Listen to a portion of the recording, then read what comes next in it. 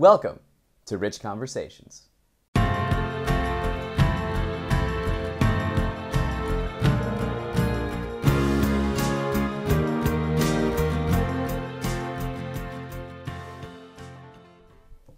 Today, I want to talk about something that's fascinated me over the last 2 years, and that's the Global Cities Index. I first came across this. I used to do these scheduled Wikipedia rabbit hole sessions where on my phone I would set 45 minutes and just go on Wikipedia and just go down all these rabbit holes and then see what I find, right? And what I learn about. And the Global Cities Index and city regional GDP. Oh, it was so interesting to me. So why don't we talk about it today? So the Global Cities Index is basically this ranking of all the world's cities based on, I think, like 27 different categories and criteria, kind of along the lines of business activity, human capital, information exchange, cultural experience, political engagement. So all of these different cities they set kind of like the global agenda, right? And you have weather, transnational dangers. They serve as hubs of global integration. On this podcast and during these videos, you've seen me in the past talk about cities because it's something I'm just so fascinated by, right? We've read Scale by Jeffrey West, and that's basically how like cities are kind of like biological organisms, right? Where you got to think about the whole to serve the whole, right? And there's all these different individual parts, and they all add up, right? So Scale, we have Triumph of the City, and this is about how our greatest invention, cities, make us richer, smarter, greener, healthier, and happier, by Edward Glaser. So we read this one, and then another great one, The Death and Life of Great American Cities by Jane Jacobs. Chicago is basically the hub of these Midwest values of kindness and work ethic, and through the activity that happens in Chicago and where I live, it sends our culture out to the world, and people can understand who we are as a people, right? So I find it very important to learn more about different cities and learn from them so we can apply them here. I'm just so fascinated by cities, right? Because these are the places that people come to interact with each other, to learn about each other, and to live harmoniously and to put ideas out into the world. Cities are great. So let's take a look at some of these rankings, right? It's organized in this weird way. So you have alpha plus plus cities, alpha plus cities, alpha minus cities, beta plus cities, beta cities. So let's start at the top, right?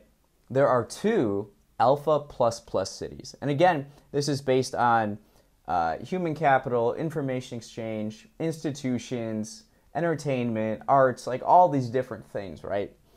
Just like the power of like where things happen in the world, right? Can you guess the top 2? I'll let you think about it. They're pretty obvious.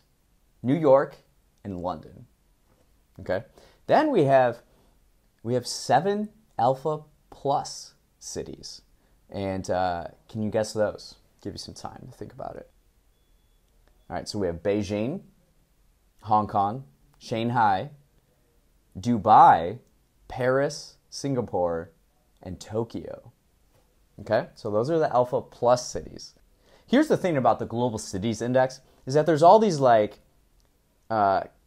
consultant firms, right? And they all have their own different lists, but generally you kind of get the same cities in there. So this is the 2020 Global Cities Index and a ranking of cities in the world. Oh, isn't this so much fun, right? You learn about geography and history and culture and people through like, oh, these are the biggest hubs in the world. And it can surprise you oftentimes. Like, oh, I didn't know Seoul was quite up there. They actually dropped from the last time I saw this. I'm on Wikipedia right now, so we're just kind of going through that. 2020 Global Cities Index. Top 10 cities in the world. New York City, London, Paris, Tokyo, Beijing, Hong Kong, Los Angeles, Chicago, Singapore, and Washington, D.C. So again, all these different there's all these different like firms that do the same type of criteria, but this is now an average of all those indexes, okay? So we have New York, London, Tokyo, Hong Kong, Paris, Singapore, Los Angeles, Shanghai, Beijing, Seoul, Chicago. Chicago comes in at 11. San Francisco is now 12. Wow. San Francisco has really jumped. When you see on here, they're ranked in innovation like number 1.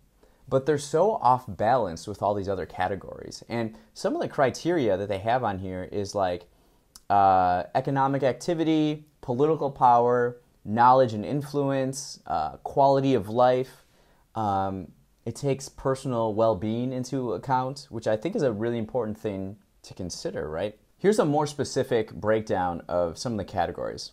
Variety of international financial services, notably finance, insurance, real estate, banking, accountancy, marketing, headquarters of several multinational corporations, the existence of financial headquarters like a stock exchange or major financial institutions, domination of the trade and economy of a large surrounding area, major manufacturing centers with port and container facilities, considerable decision-making power on a daily basis and at a global level, centers of new ideas and innovation in business, economics, culture, and politics, centers of media and communications for global networks, dominance of the national region with great international significance, high percentage of residents employed in the services sector and information sector, high-quality education institutions, renowned universities, international student attendance and research facilities, multifunctional infrastructure offering some of the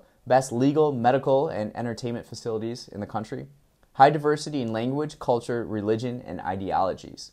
So that's even a more specific breakdown of some of the categories that they judge this on.